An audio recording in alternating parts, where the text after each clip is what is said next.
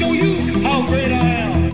G5 Jeff TV, hit the subscribe button, hit the like button. Please share this video, support your boy. Support good content at all times. All social media is in the description box, and please hit that bell icon so you'll be notified when I drop that heat.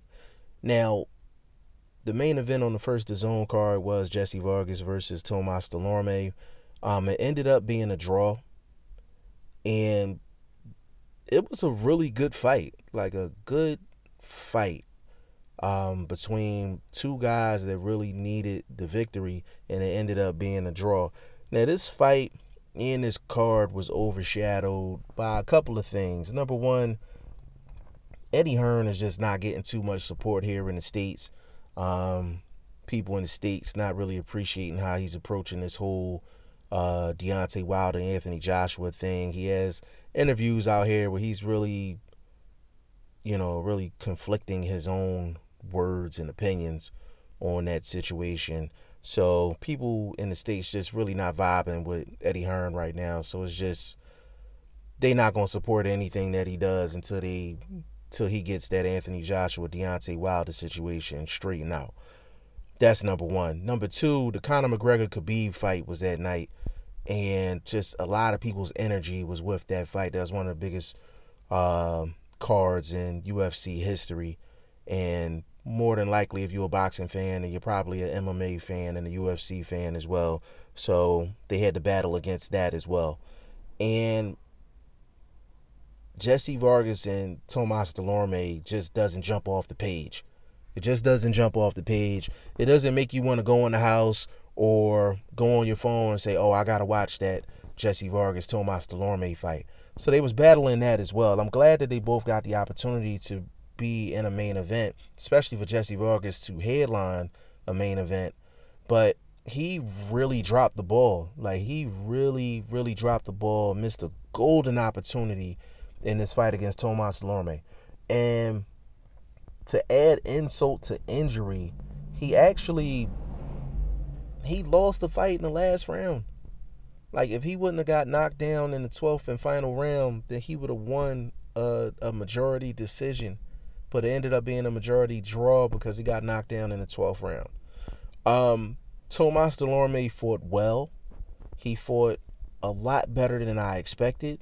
He showed some grit. He showed some heart. But he also showed the same flaw that he always has. And that's when he gets into exchanges, with his chin straight up.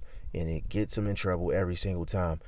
And Tomas Delorme, he was looking good when he fought Terrence Crawford. First 3-4 rounds, he won the first 3-4 rounds. He was up on the cards. And he got caught in an exchange with his chin straight up. And Terrence Crawford went in and got him up out of there. But people are trying to lobby for Jessie Vargas to be a contender versus a gatekeeper. But history tells you a lot about a person. Jessie Vargas has been given various opportunities to prove that he's not a gatekeeper. He's been given numerous opportunities to prove that he's upper echelon, and he just hasn't taken advantage. And it's been throughout his career. He got a shot at Tim Bradley, got swept basically, except for the last round. He faced Manny Pacquiao. He lost 8-4, 9-3. He faced Adrian Broner. Now, depending on who you ask, some people might have thought that Jessie Vargas won that fight. But Jessie Vargas faded pretty much after the 5th round, and Adrian Broner dominated the second half of that fight. That was another opportunity for him, and it ended up being a draw.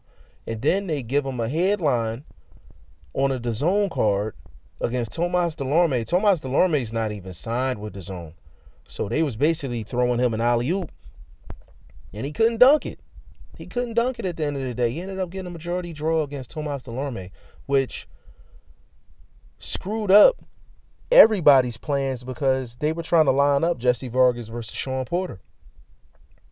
But once again, the boxing gods are looking out for Jessie Vargas because he has been given an IBF eliminator opportunity, and if he decides to take it, the winner of that fight would get a fight with Earl Spence. So just the boxing guys want for Jessie Vargas to have a title fight at the end of the day.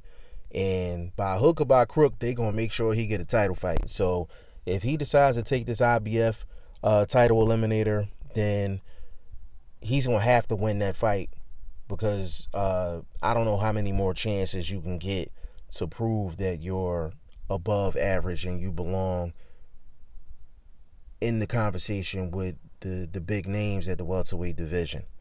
Y'all let me know what y'all think in the comment section. G5 Jeff TV, hit the subscribe button, hit the like button. Please share this video, support your boy. Support good content at all times. I appreciate y'all. Peace.